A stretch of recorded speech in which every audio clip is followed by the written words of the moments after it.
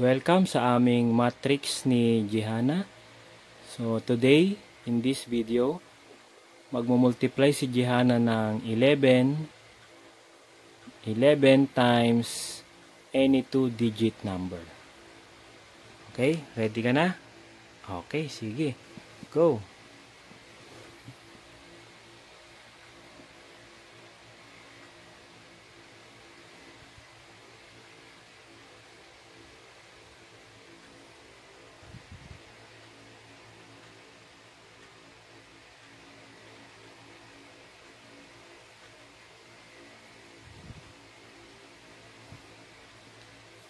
Okay, sa pangalawa ka na, sa second.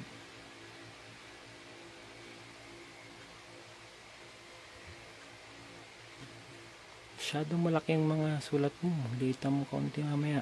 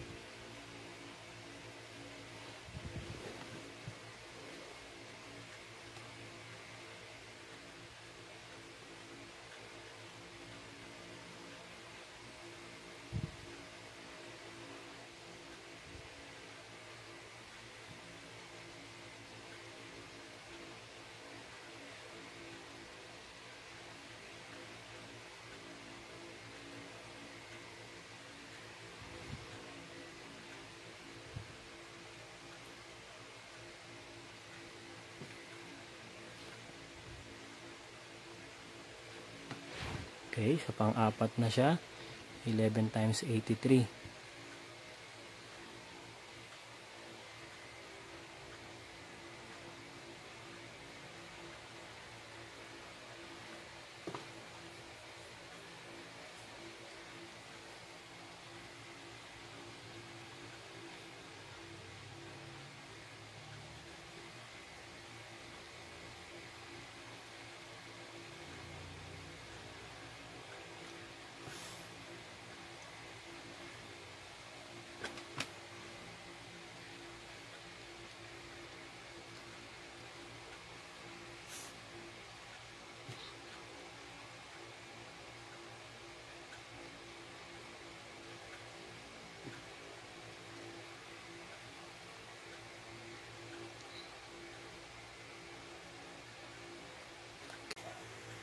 Okay, last na. 11 times 95. Last na yan, anak.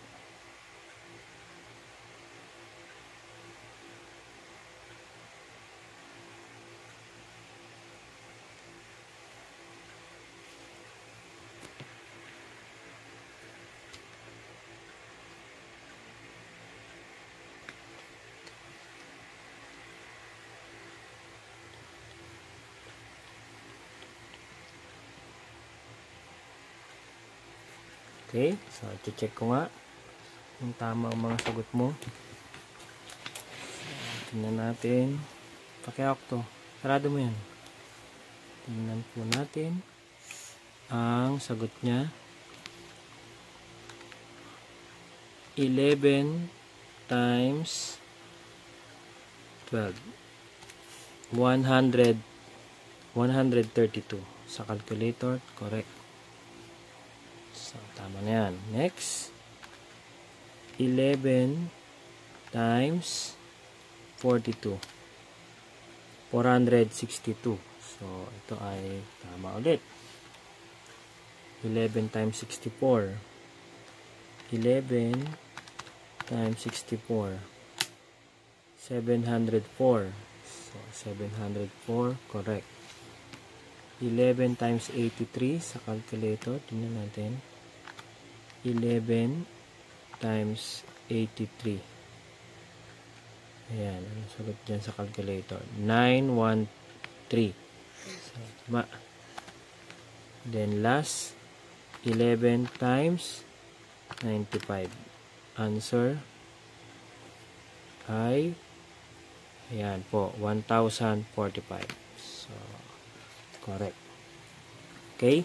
So, i-reveal ko po sa inyo kung paano ang technique sa any number or 11 times any 2-digit number. So, ang mangyayari dyan, 11 times 12. Yung 12, pag-iwalay nyo lang. And then, yung digits na 1 and 2 i-add. So, yun yung ilalagay sa gitna. Tulad nyan. Yung 42, pag-iwalay nyo yung 42. Then, i-add nyo yung 42. 6. Okay? So, ito naman. 11 times 83. Pag-iwalay nyo yung 83. Yung 8 tsaka 3. And, i-add nyo yung 8 tsaka 3. 11. So, isa lang yung malalagay mo rito. 11, then carry. Then, ang gagawin nyo dyan, ipa-plus. So, magiging sagot dito, 913. So, ganun po ang trick ng 11 times any 2-digit number. So, actually, kahit hindi naman 2 digits ang ita-times mo sa 11. So, try natin. So, for example, meron ako ng black. Sarado mo itong red. For example, 11 times 2, 3, 1. So, ayan. 11 times 2, 3, 1. So, ang gagawin natin dyan, pag-iwalay natin yung dulo-dulo. Pag-iwalay natin. Gagawin natin naman ay 2 i-add natin sa 3. So, magiging 5. 3 i-add natin sa 1. Magiging 4. So, ayan po. 11 times 2, 3, 1. So, check natin sa calculator. 11 times 2, 3, 1. So, 2541. So, ito po ang 2541. So, isa pa. 11 times 427, for example. So, ano ang 11 times 427? Okay? So, yung 4 tsaka 7, yan yung dulo-dulo ng sagot natin. And then, gagawin natin yung technique kanina. 4 plus 2, 6. Then, 2 plus 7, 9. So, gawin natin sa calculator. 11 times 427. So, ang sagot dito sa calculator, 4697. O, yun, 4697. Okay? So, try naman natin tong mas maraming digits. 11 times 2341. So, again, yung dulo-dulo, yan din ang dulo-dulo ng sagot natin. And then, 2 plus 3, 5. 3 plus 4, 7. 4 plus 1, 5. So, check natin sa calculator. 11 times 2341. So, answer is 25751. So, yun yung answer natin. 25751.